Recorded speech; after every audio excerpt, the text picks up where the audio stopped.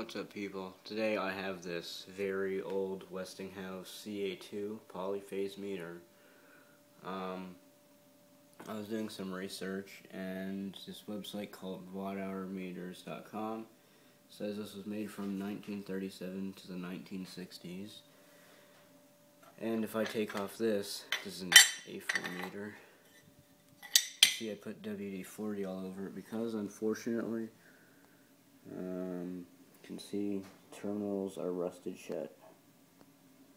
So I'm going to just try to get them apart to make it run and stuff, but if you take this here, it comes out, I just did it.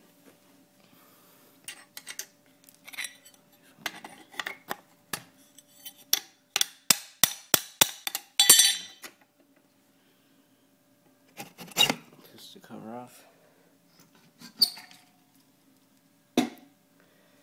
This is interesting. It's a not a switchboard, a CT single phase meter.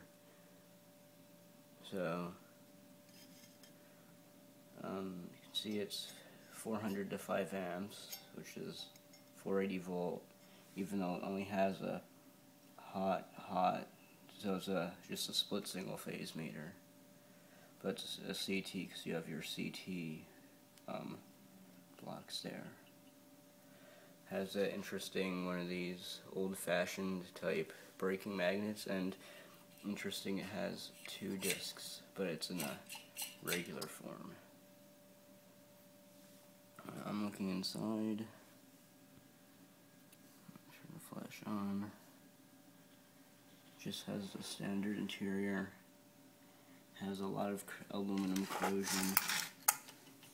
See that? There's cloth wire in this.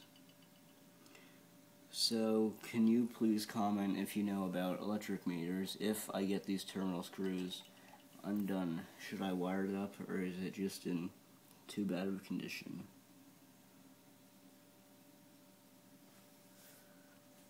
So yeah, those are the specifications.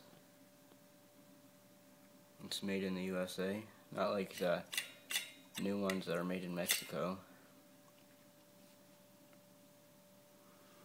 So yeah, thanks for watching.